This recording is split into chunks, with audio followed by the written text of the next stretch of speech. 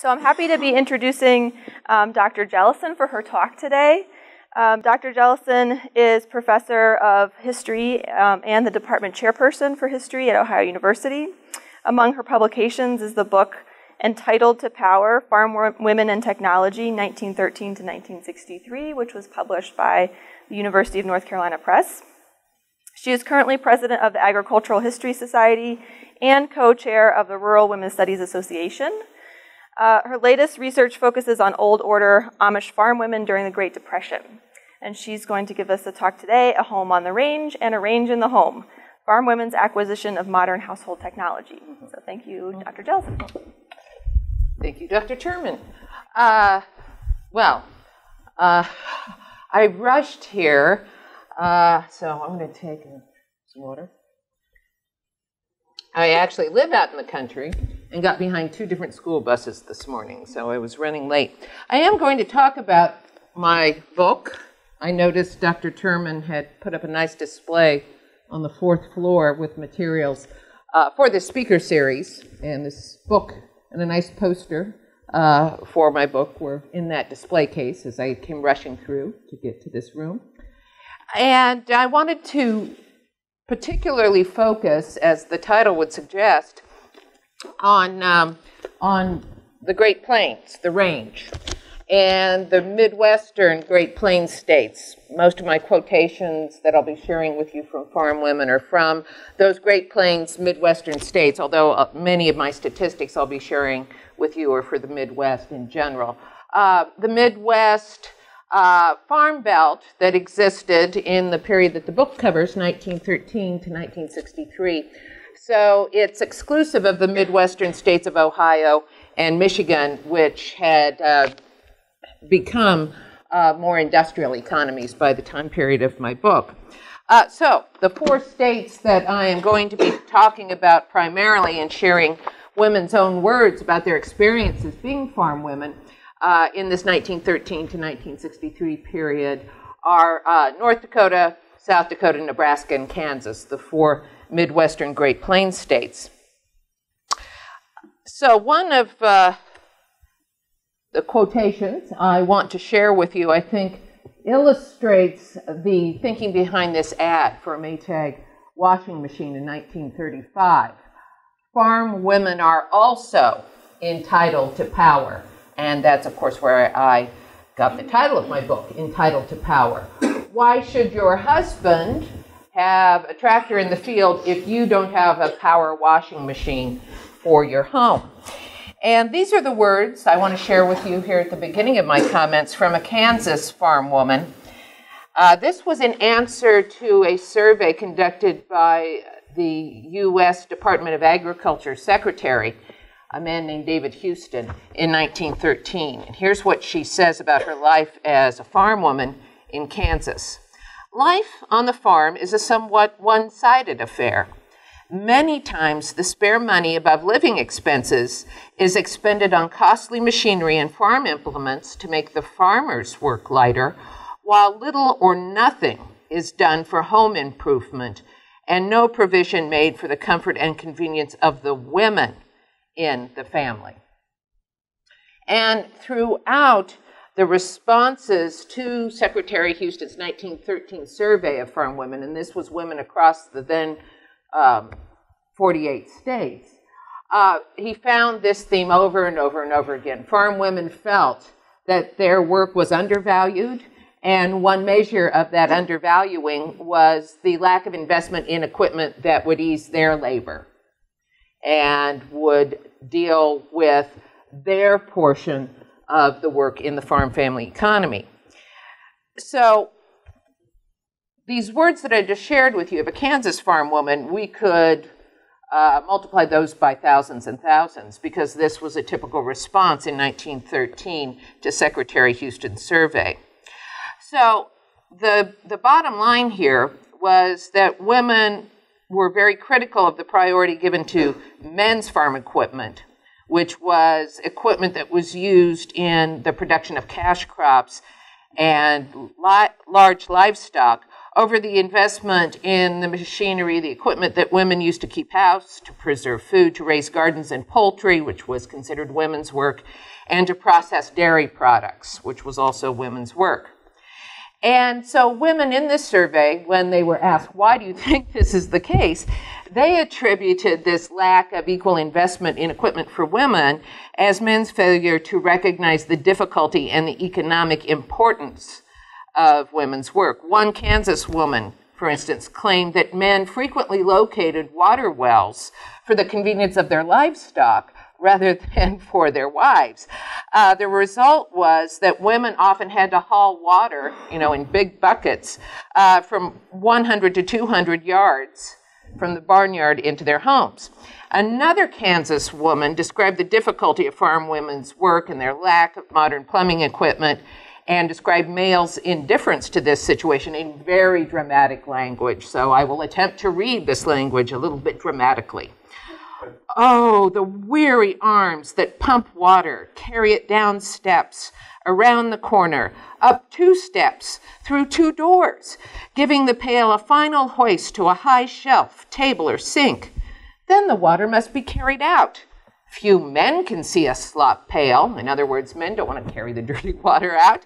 The same arms, the women's arms, carry a larger pail, its weight enhanced with floating peelings and kitchen refuse, carry it down the same steps, around the corner, and 4 rods through mud to the pig pen, handily arranged for a lift over a stock fence.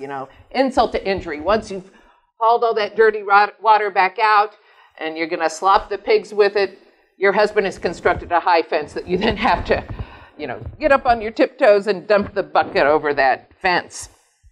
So, according to most women, including Midwestern women, and specifically the Plains women in the Midwest that I'm focusing on in my comments today, these women, in responding to Secretary Houston's survey, said their lack of modern equipment served as a highly visible and a very concrete measure of the extent to which men disregarded the significance of women's work.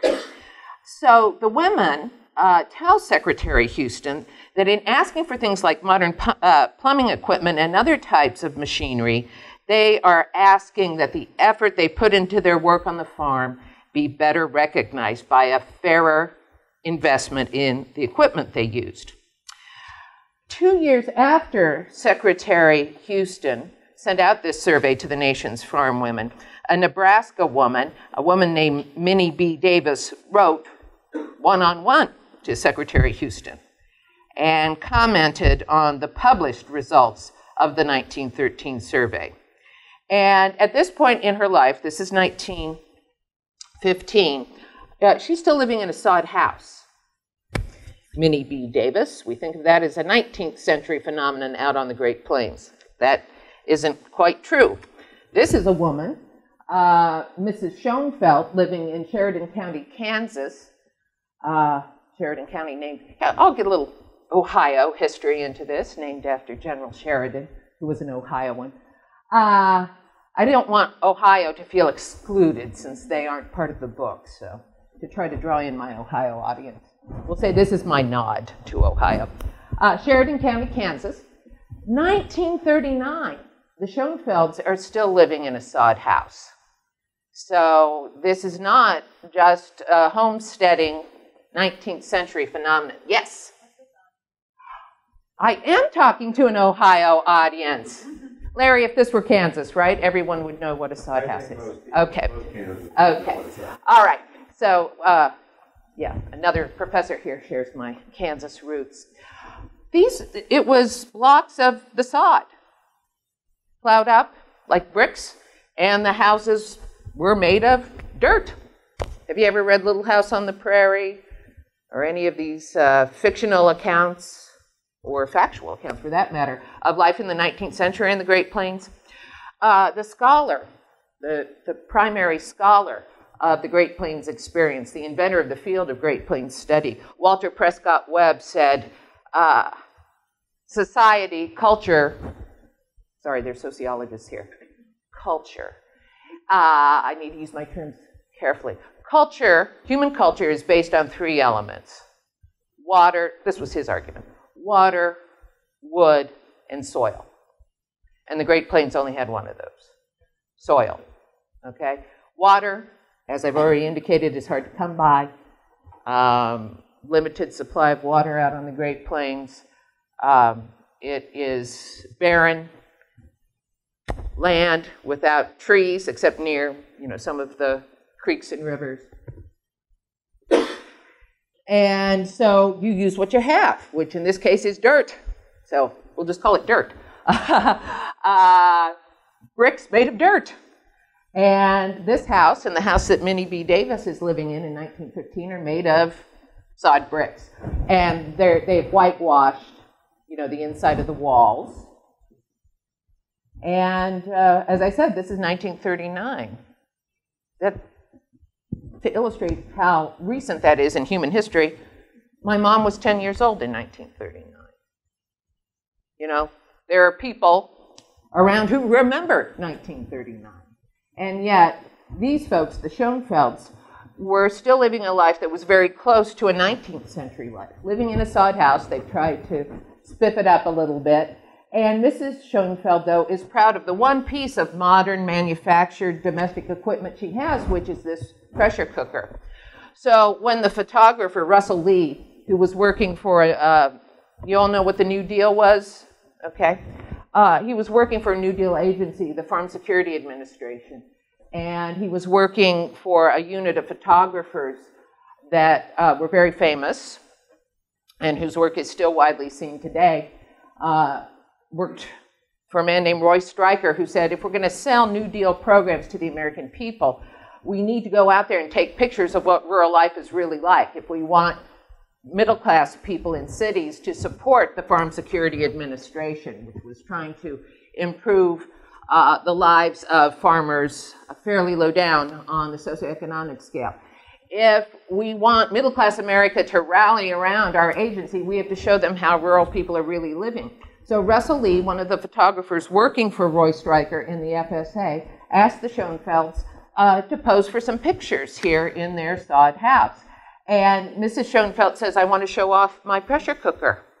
So I think this is good visual evidence how proud women were of their labor. In this case, she'll use this to can meat. She'll use this to can fruits and vegetables from her garden. She uses the pressure cooker in her work canning. And this is a very important part of farm women's work at this time.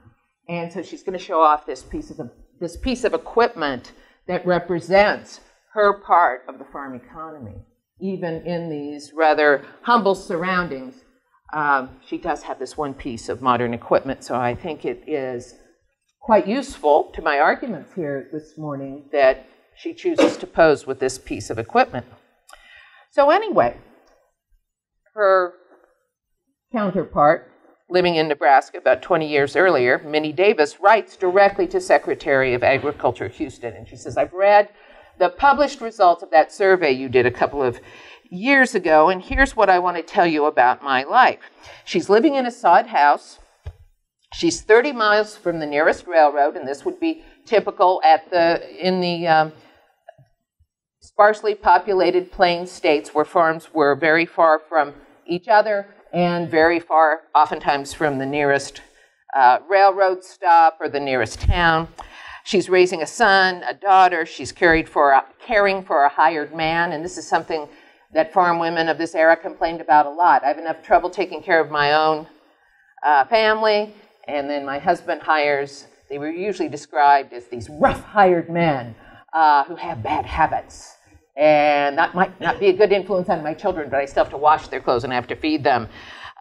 So she mentions taking care of this hired man, cooking, cleaning, sewing, gardening, and periodically working out in the cash crop fields, which was quite typical.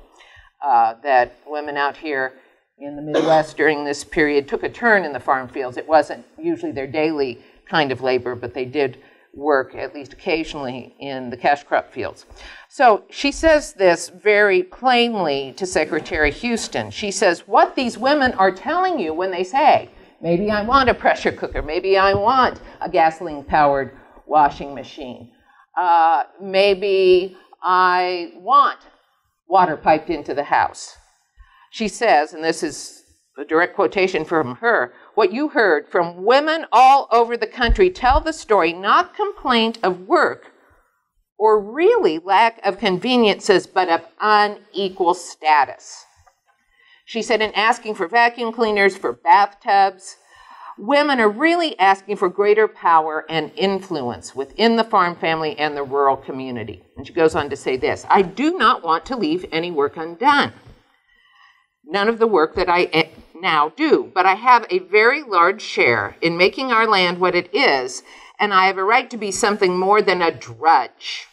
And that is what women are when they do nothing but work, work, work, from year's end to year's end. The greatest thing for the improvement of farm life is the elevation of women to an equal status.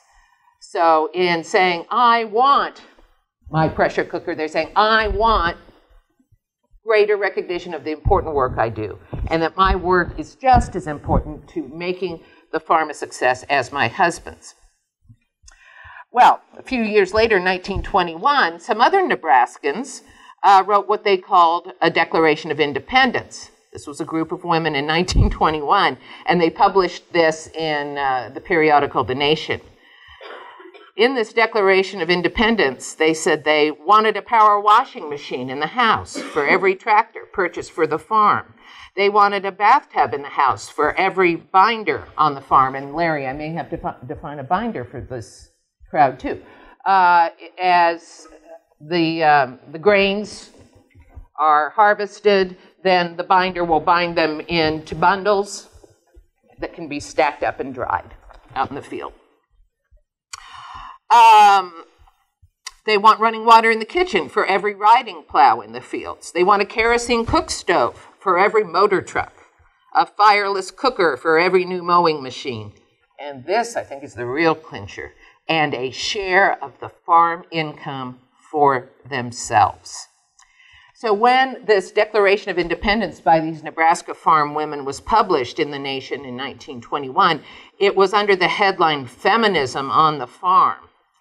And the women who had signed on to this document said they would not rest until 100% of their number had achieved economic justice and technological parity with men. So, as I think these kinds of comments make very clear, women's desire for mechanized equipment went well beyond the idea of easing their daily labor. In calling for this kind of improved equipment and investment in that equipment, they were criticizing male behavior. They were demanding greater recognition of women's work. They were calling for a share of the farm income, and they were also requesting greater decision-making power within the farm family. So this desire for improved equipment was more than a means to ease their work and become better homemakers. You know, if I had a vacuum cleaner, maybe I could keep a cleaner house. It's more than that. Women knew the importance of their work to the farm family economy, and they wanted to continue to be major players in that economy in a productive way. They're not asking to be homemaker consumers. They're saying if we have the kind of equipment we desire, that will show our equal status, that will recognize that we are equal partners in farm production. Much of this book is about the gulf between what farm women want and what the USDA wants for them, the U.S. Department of Agriculture. Most members of the USDA have a different agenda at this time. Instead, they want farm women to become more like urban homemakers. And they see, most officials in the USDA, they see acquisition of modern equipment in a different light. They want farm life to follow an urban industrial model. They want farm men to start thinking of themselves as businessmen, as farm businessmen, and women should become full-time homemakers. A man named C.B. Smith, who's the chief of the USDA's Office of Cooperative Extension Work, which was that arm of the USDA that put people out in the fields and in the local county seats and communities to teach farm people new ways of working and supposedly more efficient means of production both in the fields and in the household. This man, C.B. Smith, who heads up the Office of Cooperative Extension Work, gives voice to what the USDA agenda is and how he and most members of the USDA see appropriate gender roles in the 1920s. Now, notice how close this sounds to, well, an episode of Mad Men, if any of you watched that series. The husband goes out and works all day and comes home to the loving homemaker who's created this beautiful place of refuge for him. This idea of farm homes should look more like urban homes. When the farmer returns weary from the field at night to a modest, attractive home, it makes him feel that the day's work has not been in vain. But to have such a home, to sit down to the evening meal with joy on every face, demands that mother must have every labor-saving convenience. Home life in the country will never reach its highest ideals until farm women have more of the things that they really desire. So this USDA official, is only reading at the surface level. Oh, they say they want washing machines, vacuum cleaners, bathtubs. That's really what they want. That's the end goal. I want this piece of equipment so they can have nicer, spiffier homes that can be more attractive havens in a heartless world. But no, the women themselves are saying, we want these things because they're good to have, but there's a lot more behind our request for this kind of equipment. There are larger demands behind these kinds of requests. So at the time C.B. Smith makes these comments that the home must have all of these newfangled modern pieces of equipment because we need to have farm homes look more like urban middle-class homes, he seems to be ignoring the fact that women are very, very centrally still involved in farm production. At the time Smith makes these comments in the 1920s, in the Midwest, 67% of farm women tend gardens, 89% raise poultry, 45% milk cows, 66% made butter, 33% sold butter, 22% performed field work, raising cash crops like wheat, corn, and other grains. 22% performed field work for an average 4.9 weeks a year. 33% did the bookkeeping for their farms. And in addition, they did perform numerous monotonous housekeeping chores. 79% cleaned and cared for kerosene lamps on a daily basis. And when I was doing research for this book and was interviewing elderly farm women about their experiences earlier in the 20th century, they said, you know, this was one reason we really wanted electric power in our homes, was not to run the washing machines, not to run the dishwashers, not to run eventually the television sets or the trash compactors or microwave ovens that we eventually had. It was every day we had to clean those kerosene lamps. The globes on the lamps would get all sooty. We'd have to clean them room to room. We got really tired of that task.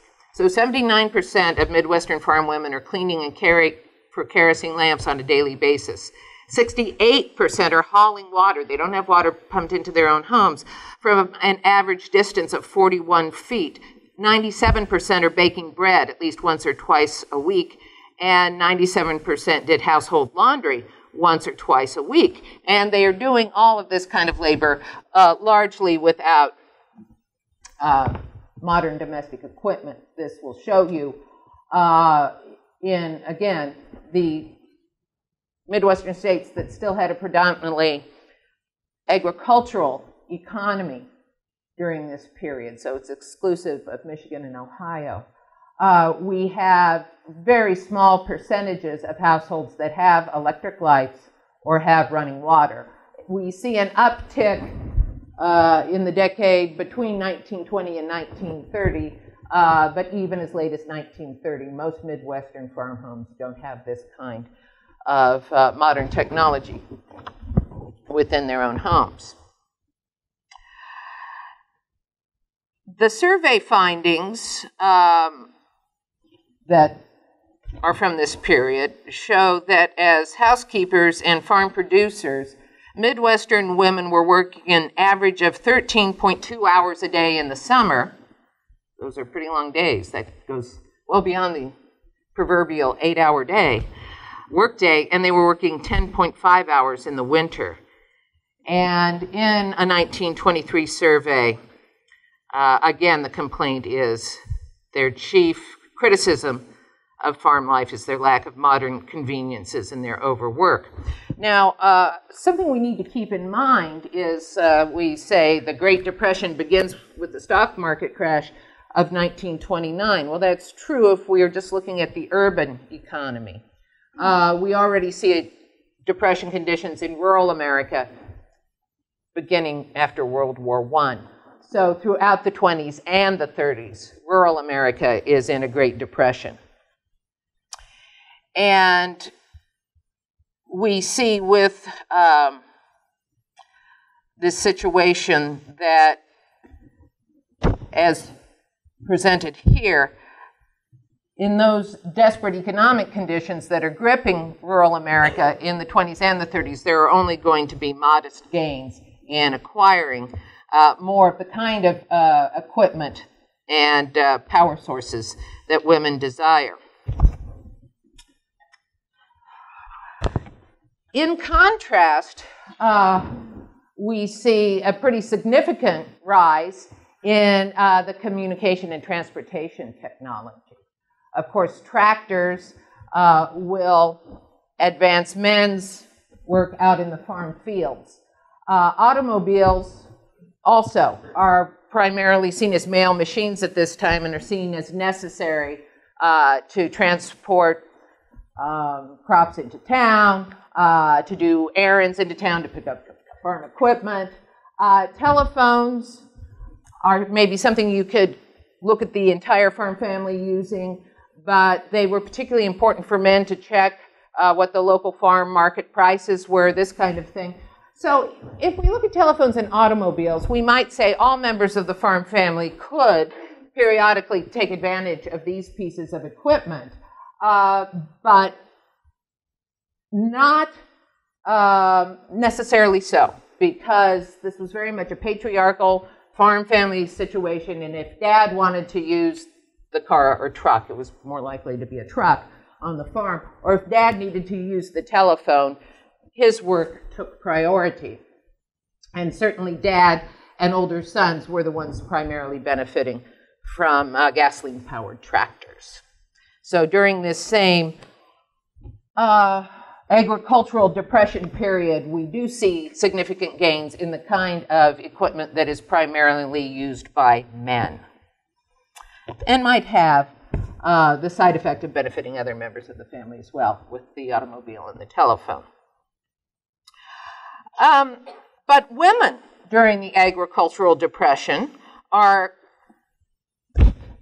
giving their part of the farm economy a real boost. Again, in my own oral history research, one woman after another would say, it was my butter and eggs money that saved us during the Depression. The price that men could get for cash crops, which were largely their realm of production, and large livestock, those weren't great prices during this time period that is illustrated up here, this 1920-1930 period. And then 1930 to 1940 is the entire nation, not just the agricultural sector. It goes into depression. But my eggs, I could always get something for my eggs. I could always get something for my butter. And if I didn't get cash directly, I could barter those items. I could take them to town and trade them, say, for a pound of sugar. So again and again, farm women say, you know, it was my work that brought in very needed money and consumer products into our household. And even many farm men and farm sons that I interviewed said the same thing. Oh, if it hadn't been for Mom, I don't know if we had made it through the Great Depression. Well, we see the people who are promoting improvement of household technology, we see their recognition here during the agricultural depression that, oh, yeah, we might be able to convince farm families to invest better in so-called women's equipment if we catch on. Oh, women are farm producers too. And especially the washing machine manufacturers were very good with this kind of thing. A magazine that Nebraska farm families frequently read with the very, I think, self-explanatory title, Nebraska Farmer. In the Nebraska Farmer, there was an ad for a Maytag washing machine. Now, washing machines could be run by gas motors, or if you had electrical power, run by electricity. And the Maytag company advertised both models, but particularly put a lot of emphasis on the gasoline-powered model. And in a Nebraska farmer advertisement for Maytag, there was this headline, "Hours saved by Maytag make money for the farm wife." And the picture illustrating that ad was the woman out feeding her chickens. Oh, if I'm not at the scrub board and instead my motorized Maytag is washing the clothes, I can spend more time as a farm producer. And this was a common theme in advertising of this era. Now, one of the New Deal innovations was the Rural Electric Administration, or the REA. And the REA was a project that was set up to electrify the nation's farm homes and barns and other parts of the farm where electrical equipment might be used. Some homes already had home generators, but these were gasoline powered usually and didn't run 24 hours a day, of course.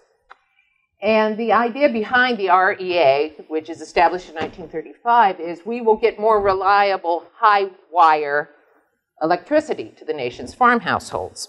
But there was a catch. You had to have, per every mile, 3 farms signing on to the Highline electricity.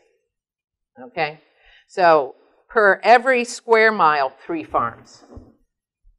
That was easier in some parts of the country than in other parts of the country, especially out on the Great Plains.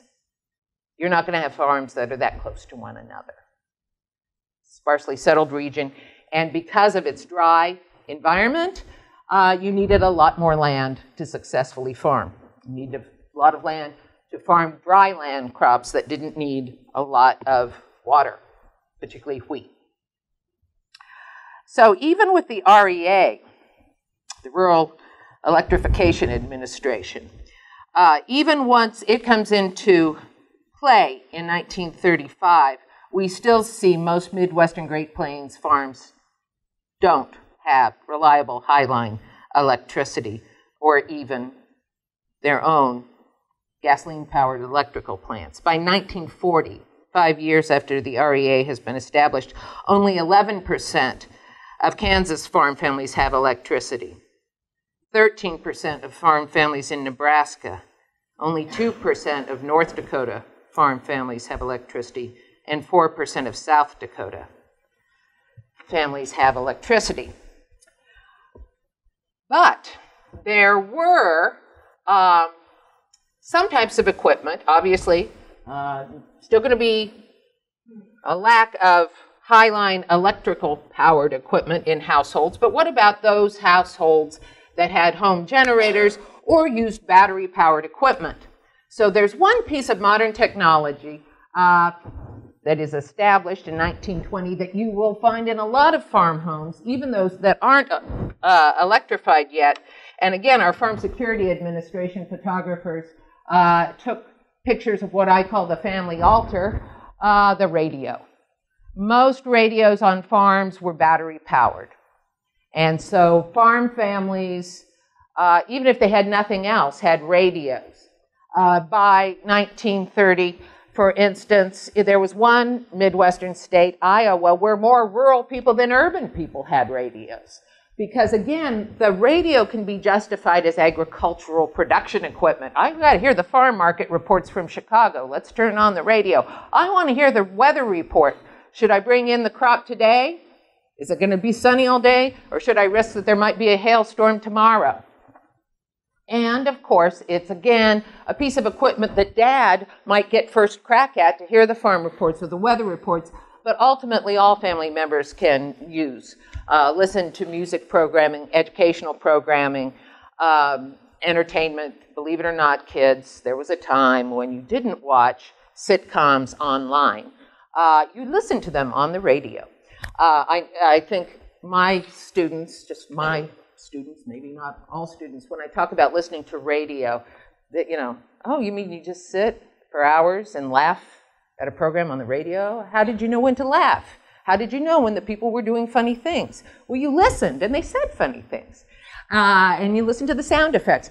And so farm families were beginning to be tied in to urban culture more than ever through the radio.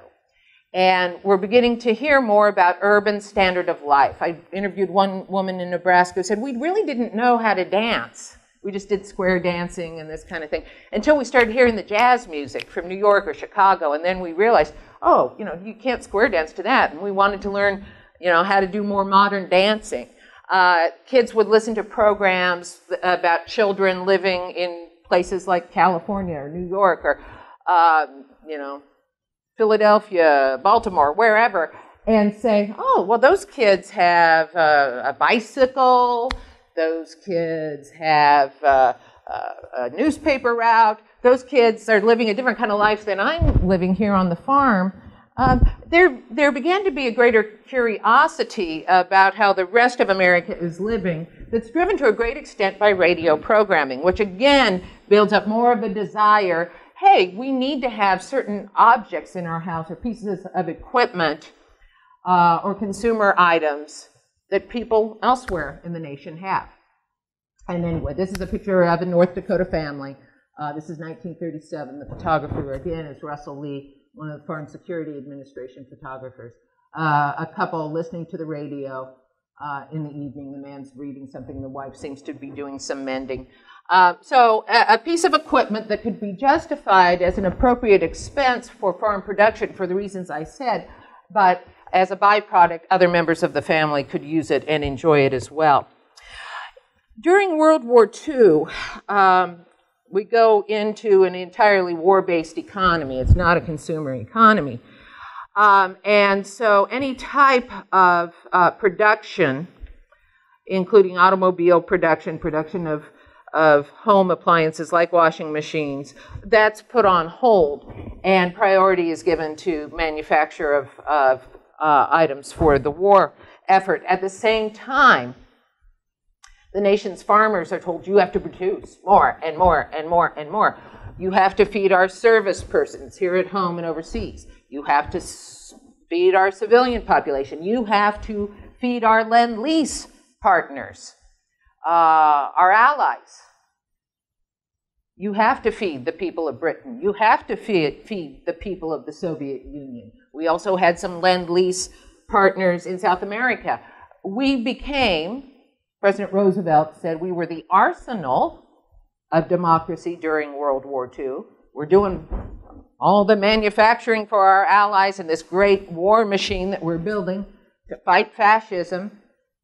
But we also became the breadbasket of democracy. So at a time when there aren't new tractors being made, there aren't new farm trucks being made, instead planes and tanks and ships are being made, the farm families of America are told, produce more and more and more and more. And so for the first time, we see a push is on to let farm women as well as men run expensive field equipment. Now, this happens for two reasons. One is, well, if American industry is supposed to be running 24 hours a day during the war, the American farm needs to be doing close to that as well if we're going to step up our production rate. And so Dad may do his 8 hours on the tractor, and then it's someone else's turn. That might be the wife. That might be the daughter. Less likely to be the son. For what obvious reason? They're in the military. And even though there were farm deferments, most young farm men were not taking advantage of those deferments.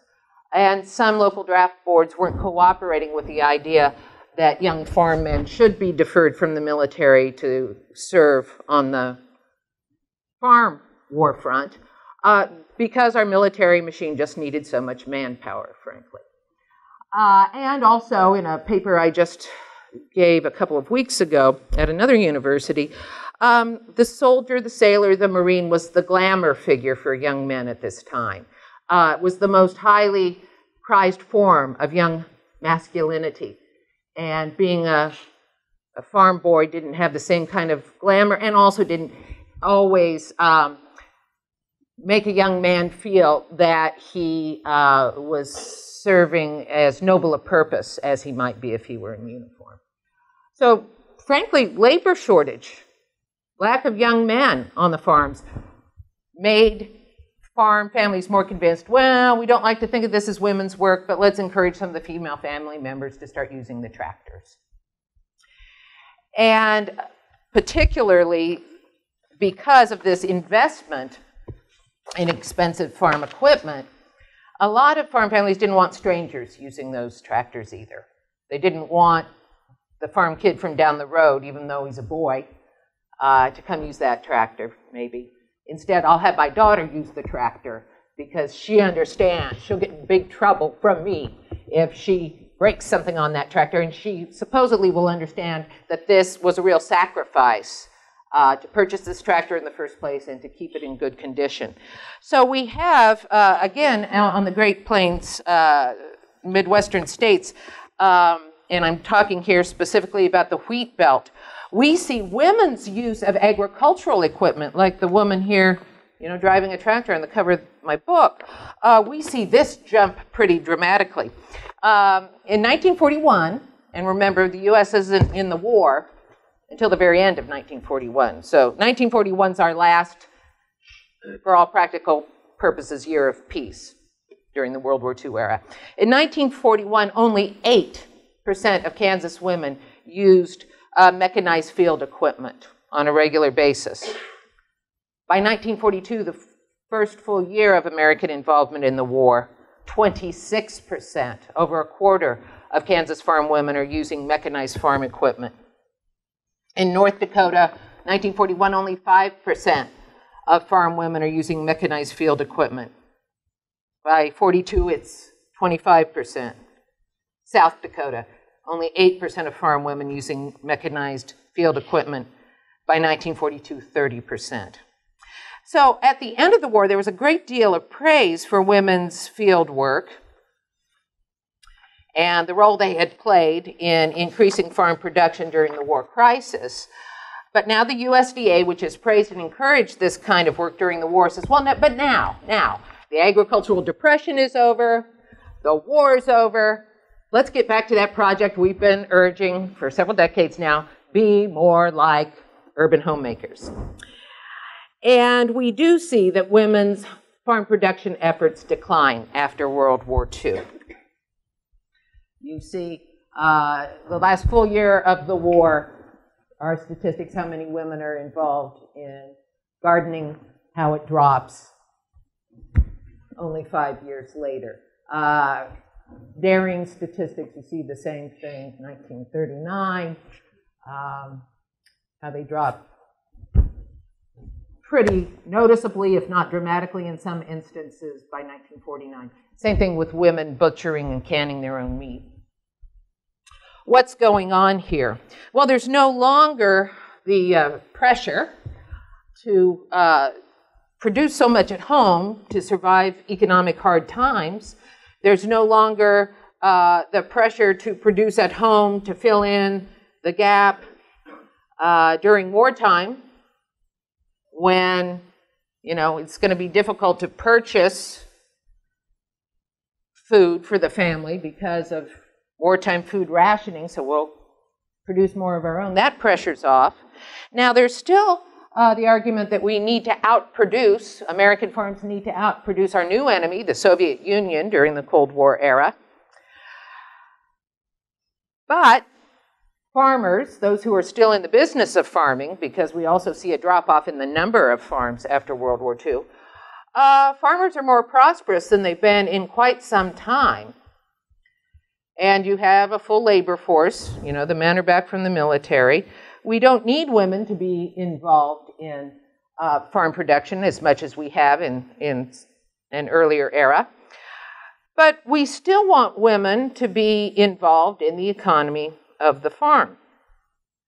So what happens is that women shift a little bit.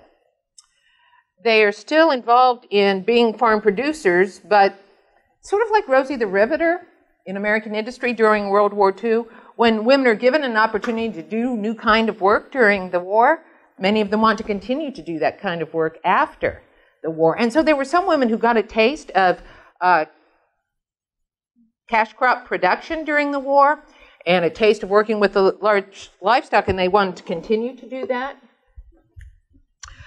And those who don't actively engage in those kind of activities realize that they need to make some kind of economic contribution to the farm, because farming is becoming a more capital-intensive enterprise. Now that the war is over and we're back to a consumer-oriented economy and we're making new farm equipment and farm income is up for those families that have survived the Depression era, we want to buy more of this farm equipment. And we need maybe more cash coming in to pay for that kind of equipment. In other words, farming is becoming less labor-intensive and is becoming more capital-intensive. And so we have two things going on. Women continue to be very active players in the farm economy by virtue of, in some households, expanding their work into work with livestock and cash crops, or working on off-farm jobs, women, and taking that money and reinvesting it in the farm. So I'm going to share a few more statistics with you. In 1958, 77% of farm women in the Midwest said they at least occasionally operated farm machinery and worked with large livestock. A couple years later, in 1960, 24% of Midwestern farm women said they worked in the field on a regular basis. It wasn't just occasional, it was on a regular basis. More and more farms are able to electrify because the REA changes its demand that there be 3 farms per square mile. And so even far-flung Great Plains farms are becoming electrified. So I'll just share a few more statistics here. So we see here throughout the Midwestern farm states, the vast majority will now be electrified. The REA also had loans to farmers to once they electrified the farms to purchase electric-powered equipment. And so along with these farms being electrified, they are gaining more of the electric-powered equipment for inside the house. We see the growth of telephone use, and of course tractors are the vast majority of farmers own tractors. Now, the one state, and I said I was mainly going to focus on the Midwestern Plains states, but the one state that seems an anomaly here in all these statistics is Missouri. But you have to recognize that Missouri, as a farm economy, was sort of half Southern and half Midwestern. So it followed patterns in the southern half of that state that were much more in line with Arkansas, Alabama, cotton growing regions of the country, for instance. Anyway, but if we look at the rest of the Midwest, which is predominantly livestock and grain farming, we see a different story here. Okay, so what did women think about this reorientation of their work? One observer noted in 1960, when modern appliances were first introduced, it looked like an end to the old adage, women's work is never done. But along with the time savers inside, like electric-powered washing machines, electric-powered automatic dryers, which is a new post-World War II invention, the electric range, the electric garbage disposal. Along with all of that came the increased use of machinery outside, and women were right back where they started.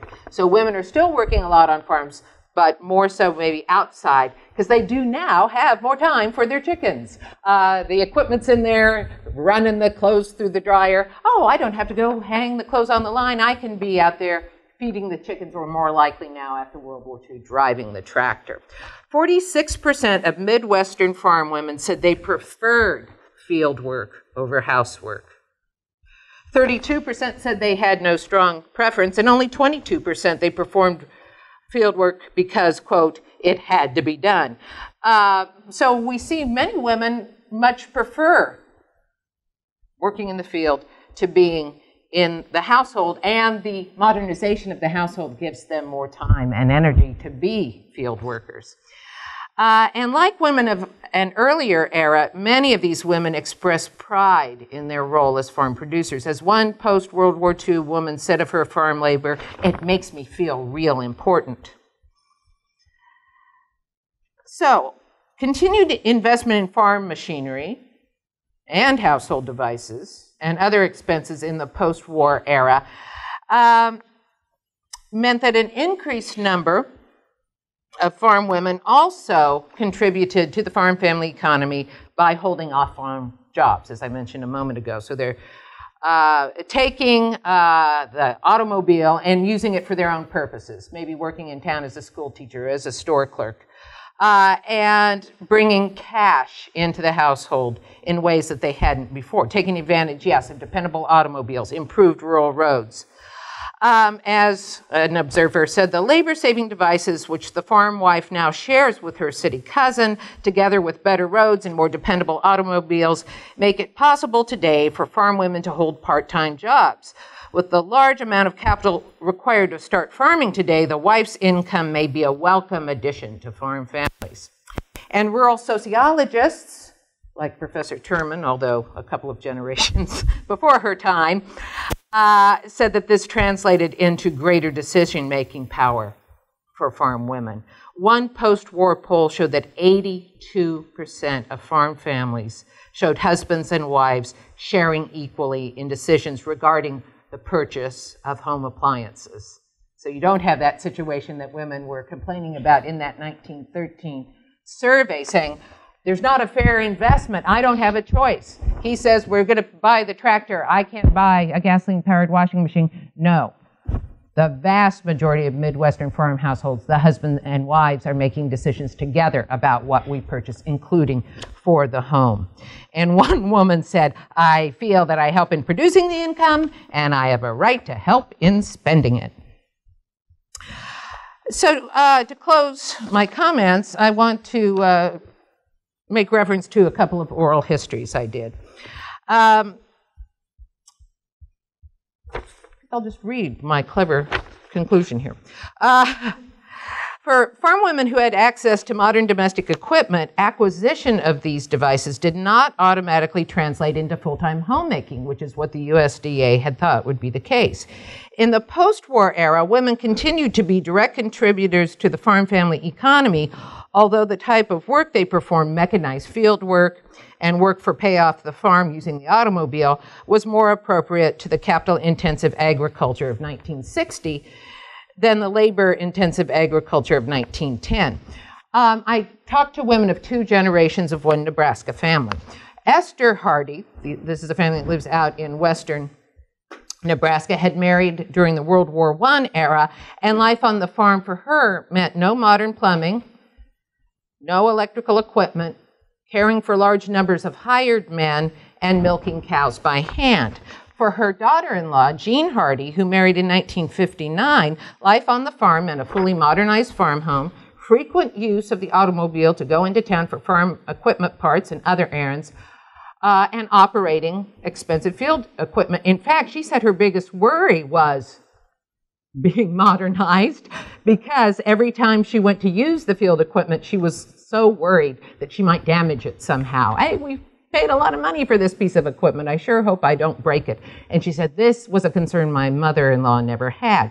So in summarizing the difference in their lives, Jean Hardy, the younger woman, believed that her mother-in-law's life had been characterized by greater physical labor, while her own was dominated by greater mental stress that was associated with the large financial investment to maintain a farm in the post-war era. Neither of these women, however, Esther, the older woman, or Jean, the younger woman, had seen her activities limited to homemaking. Esther had raised poultry, canned vegetables, cared for hired men. Jean operated farm equipment, drove to town for machinery parts. So both, although in different ways, participated directly in farm production as well as performing services that supported men's work with the large livestock and the cash crops. So bottom line, adoption of modern household and farm equipment had not relegated women to the full-time homemaking role that the USDA had envisioned for them, but instead they continued to play an important role on the post-war farm, just as they had throughout the history of American agriculture.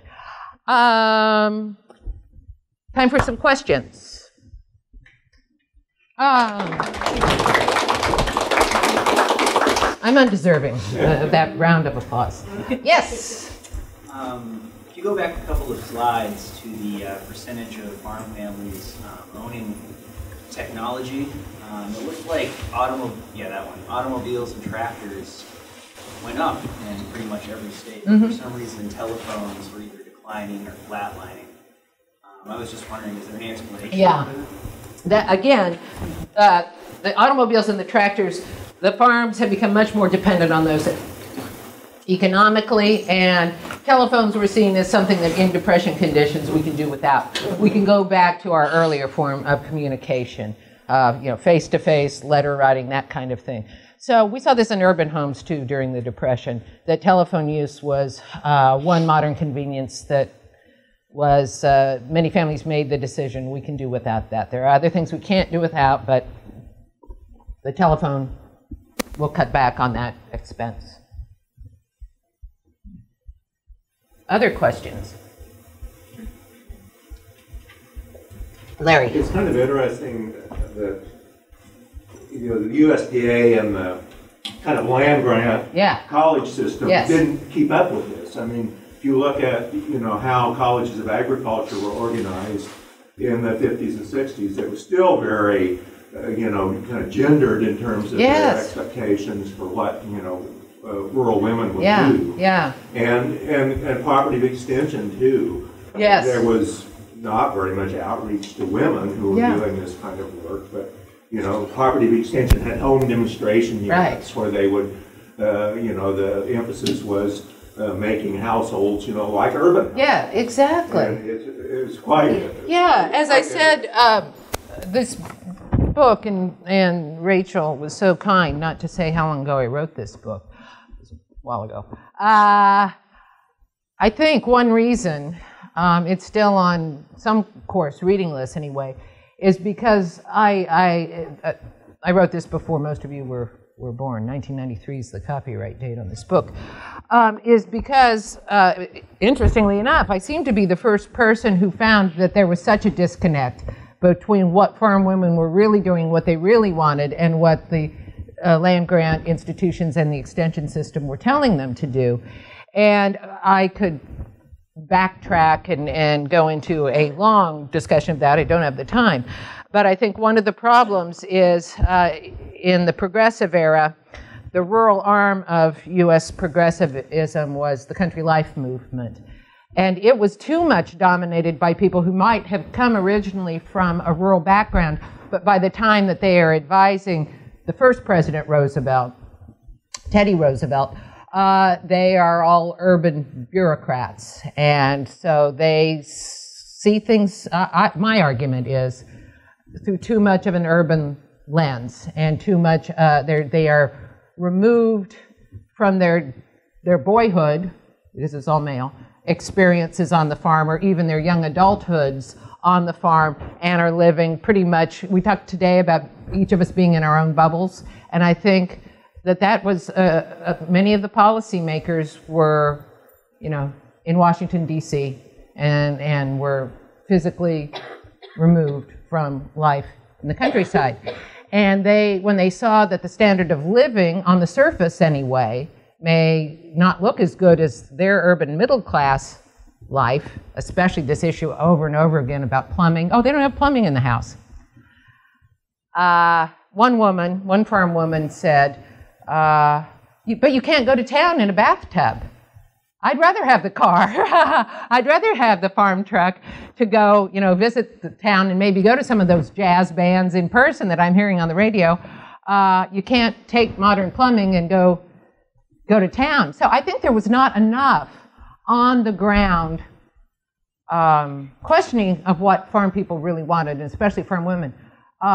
David Houston tried it with that 1913 survey, the Secretary of Agriculture at that time. But I think, like Minnie Davis said, you're misinterpreting some of the results you're getting. That we might be saying, yeah, we would like this equipment, but we don't want to give up our role as farm producers and be like the urban housewives. And the young woman here, did you have a question? Another question? Yeah. So you were saying that the women were asking for the like mechanized household helpers. They were like, oh, they want to be like housewives or something, but the women were like, no, we want equality with men or whatever. So like, why were the people listening to the women like making that judgment on them? Was it just like sexism, or were they like, that's how you should be, or something? Yeah, I think that it was many of those demands, not Minnie Davis, but those that occur later in the 20s and 30s. I think part of what's going on there is you don't any longer have a high-profile, organized feminist movement behind them. Once first wave feminism had achieved the right to vote, it's not that feminism disbanded, but you no longer had a unified movement behind one central issue, and so women who had been working in the suffrage campaign went off into a variety of other interests. For many of the rural feminists, it was about infant and maternal health, and they pushed something called the Shepherd-Towner Act, which was Congress did indeed pass, and it was in existence in the 1920s. It was government-sponsored nurses' visits and health care to try to improve infant and maternal mortality rates in rural America. Ultimately, by the time we get to the end of the 1920s, Congress no longer wants to fund that project. But I think it would have made a difference had, for instance, women who were concerned about, we want to improve our role as farm producers, and women who said we want to improve rural maternal and infant health, and women over here who said, oh no, I want to make sure that we have better rural education. It was like rural feminists had broken off into a variety of interest groups, and had they come together as an organized movement and said, here's our list of priorities, and we will all agree on this, and we will have a unified front, they would have been better at getting across a message. Bottom line, what we all want as farm women is greater equality within the farm household, and say so. And you just didn't have, when Minnie B. Davis writes that letter to Secretary Houston in 1915, there is still a vibrant, organized first wave feminist movement. And she is very active in the suffrage movement. And she can talk, I just gave you some excerpts of her letter, she can talk in terms of, and once we get the vote, these are the things that farm women will demand with that vote. So I would say that's a good lesson in how we sometimes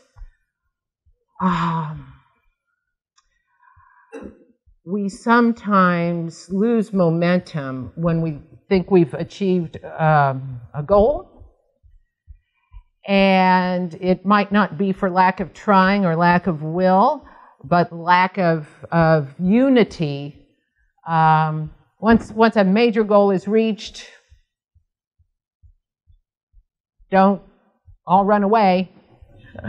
Let's think, what is the logical second step? And rural and urban, I would argue, feminists were not doing that after the achievement of the 19th Amendment, not until, again, in the 1960s with the second wave movement.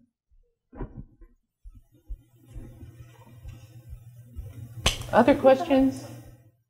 All right, thank you very much. Good questions.